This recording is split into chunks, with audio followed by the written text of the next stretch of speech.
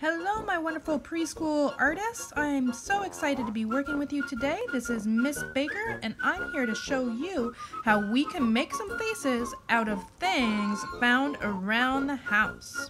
So for this lovely face that you see here, I used a couple of flowers and a toilet paper tube. As you can see, I just had a little vase of flowers and a toilet paper tube. I'm going to show you how we can build these faces in a variety of ways. You can really use anything. I have 2 cups. Doesn't matter if they're the same size. What do you think those are going to be? I have some Cheerios, which are just so handy to have around with those lovely circles. But I could really use anything. What do you think those are? All right. Do you see my face starting to form? I'll bet you do. Now I think my face kind of looks like a frog, so I'm gonna change him just a little bit. I'm going to get rid of that mouth, and I'm just gonna give him a straight smiley face.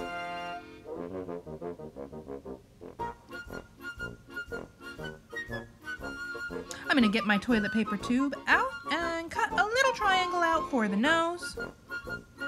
There you go. Let's see what else I can do. What happens if I flip my cups around? Oh, I got some eyeballs.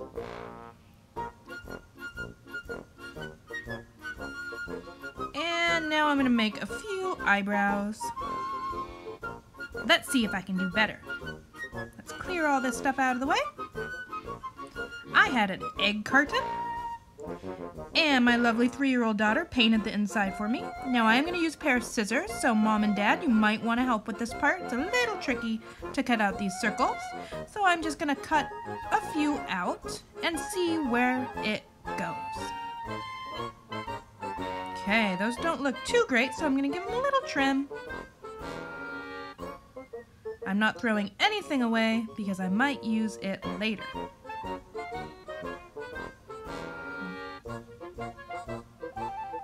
Alright, I think I'll use those for my eyes. I've got some handy eyebrows from those pieces of egg carton that I cut out. Let's see what my Cheerios can do here. Maybe I'll draw my nose with those Cheerios.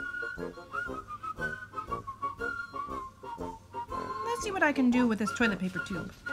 I'm going to get my scissors out and cut some loops off. If I just play with that a little bit, I can make a pretty handy pair of lips. Let's try again. I cut a few more of those little loops out of the toilet paper tube for my eyes. I'm going to use some Cheerios as eyeballs. Another little piece of cardboard for the nose. And I like those lips that I had before, so I'm going to use those again. Let's try that. Let's see if I can fit that in there.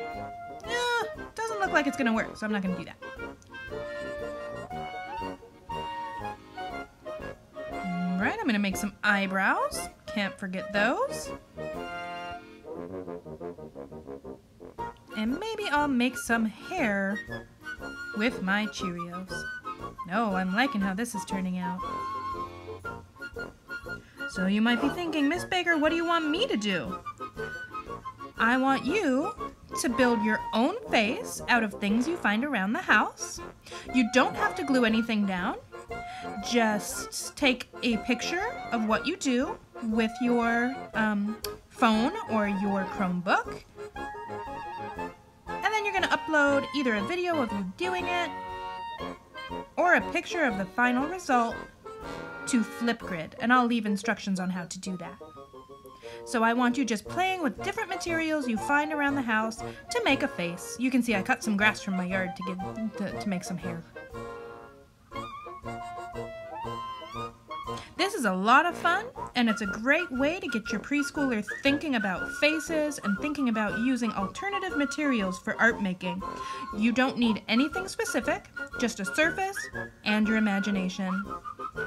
I hope you had fun watching, and good luck constructing your faces.